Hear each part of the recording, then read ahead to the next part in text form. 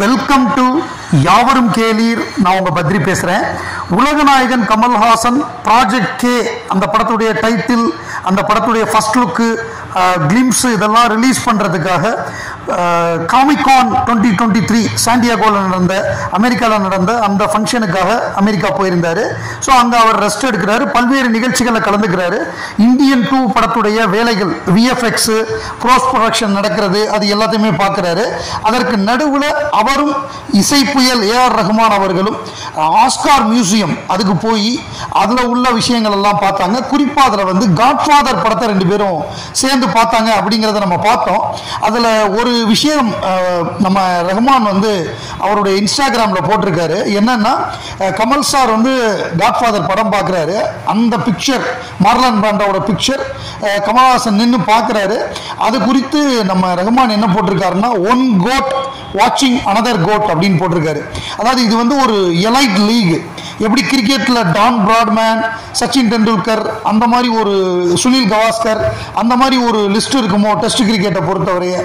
So அந்த மாதிரி ஒரு எலைட் லிஸ்ட், ஒரு கிரேட் ஆக்டிங் அப்படின்னா வேர்ல்டில் மார்லன் பிராண்டோ, நம்ம ஊரில் சிவாஜி சாரு, அதே மாதிரி திலீப் குமார், கமல்ஹாசன், இந்த மாதிரி ஒரு லீகு. இது ஒரு செப்பரேட் லீக். இதில் எல்லாரும் வர முடியாது. So greatest of all times அப்படிங்கிறது தான் அது. அந்த லிஸ்ட்டில் உலகநாயகனையும் மார்லன் பிராண்டோவையும் சேர்த்து நம்ம AR ரஹ்மான் போட்டிருந்தது கமல் ரசிகர்களுக்கு மிகுந்த மகிழ்ச்சியை ஏற்படுத்தக்கூடிய ஒரு விஷயமா அமைந்து. தெலுங்கு நடிகர் பவன் கல்யாண் அவர் தன்னுடைய படத்துடைய ப்ரொமோ ஒரு நிகழ்ச்சியில் தமிழ் சினிமா பெப்சி எடுக்கக்கூடிய முடிவுகள் குறுகிய மனப்பான்மையோட இருக்கு, வேற்றுமொழி நடிகர்களே தமிழில் நடிக்க முடியாத ஒரு நிலைமை வர்றது நல்லதுக்கு இல்லை, இது ஹெல்த்தியான ஒரு சினிமாவுக்கு வழிவகுக்காது அப்படின்னு சொல்லியிருந்தாரு. நான் சொல்லியிருந்தேன், இது நடிகர்களுக்கு இந்த கட்டுப்பாடு இருக்கான்னு எனக்கு டவுட்டா இருக்கு அப்படின்னு நான் சொல்லியிருந்தேன். அது குறித்து நடிகர் நாசர், நடிகர் சங்க தலைவர் நாசர் ஒரு அருமையான விளக்கத்தை கொடுத்திருக்காரு. ஸோ நம்ம என்ன நினைச்சோமோ அதை தான் சொல்லியிருக்காரு. இது பெப்சி தொழிலாளர்களை தான் கட்டுப்படுத்துமே தவிர நடிகர்களை கட்டுப்படுத்தாது. எங்களுடைய பாரம்பரியம்ங்கிறது நாங்க சாவித்திரி அம்மாள் ஆரம்பிச்சு வேற்றுமொழி நடிகர்கள் பல பேரை வரவேற்றவங்க, அது இனியும் தொடரும், நம்ம சேர்ந்து ஒர்க் பண்ணுவோம் அப்படின்னு ஒரு காணொலி போட்டிருக்காரு. Really good. இதுதான் நம்ம எதிர்பார்த்தோம். தமிழ் சினிமா பிராட் மைண்டா தான் இருக்கணும். வணக்கம், நமஸ்காரம்.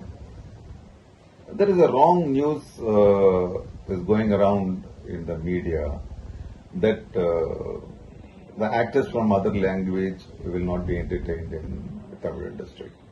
It is a very wrong statement.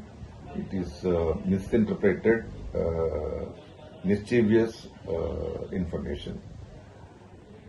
If this kind of resolution is taken in Tamil film industry, I will be the first to raise voice against it.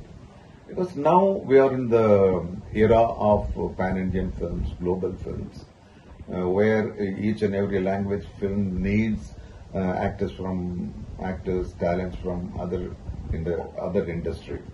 So in this situation, I think nobody will take this kind of resolution. To protect the workers in Tamil film industry, Mr. Selumani has taken some serious decision that they have to be engaged in the film making, which is made inside the boundaries of Tamil Nadu. It is about the workers' right and protection. It is not about the talents. It is not about the actors.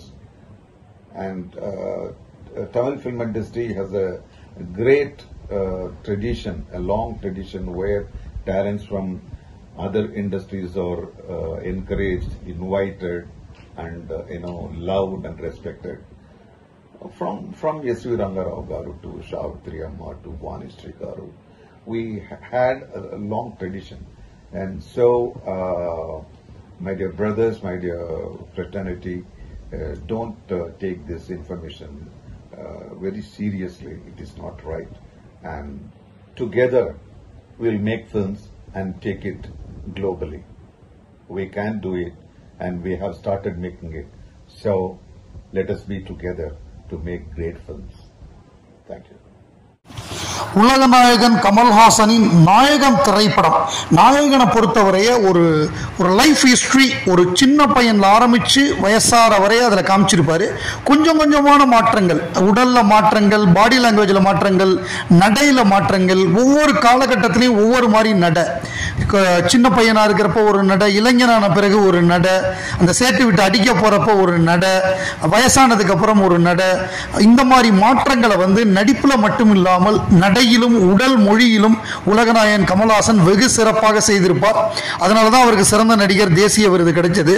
So அந்த படத்தை பொறுத்தவரை அந்த வயதான getup, வேலுநாயக்கருடைய வயதான getup, அந்த தோற்றம், பாத்திர படைப்பு, உடல் மொழி, இது எல்லாமே இதை பொறுத்தவரை நம்ம MS பாஸ்கர் ஒரு பேட்டியில சொன்னாரு.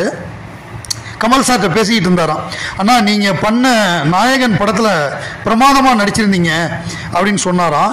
ஏன் அப்ப மற்ற படத்துல எல்லாம் நல்லா நடிக்கலையா அப்படின்னா, இல்லைண்ணா அந்த ஒரு ரோல் நீங்க பண்ணியிருந்தீங்க, அது யாரை இன்ஸ்பிரேஷன், யாரை நீங்க எடுத்துக்கிட்டு அதை பண்ணீங்கன்னு நான் கண்டுபிடிச்சிட்டேன். ரியல் லைஃப் கேரக்டர்ல இருந்தா நீங்க பண்ணிருக்கீங்க அப்படின்னு. யாருன்னு சொல்லு அப்படின்னாராம். பேராசிரியர் அன்பழகன், திமுக முன்னாள் அமைச்சர். அந்த அன்பழகனுடைய அந்த தோற்றம் அதெல்லாம் மைண்ட்ல வச்சு, அவருடைய நடை, அந்த அவரோட பாடி லாங்குவேஜ் எல்லாம் மைண்ட்ல வச்சுதான் அவர் அதை நடிச்சிருக்காரு அப்படிங்கிறத MS பாஸ்கர் சொன்னார். ஸோ ஒரு ரியல் லைஃப் அதை அப்சர்வ் பண்ணியிருக்காரு உலகநாயகன் அவர்.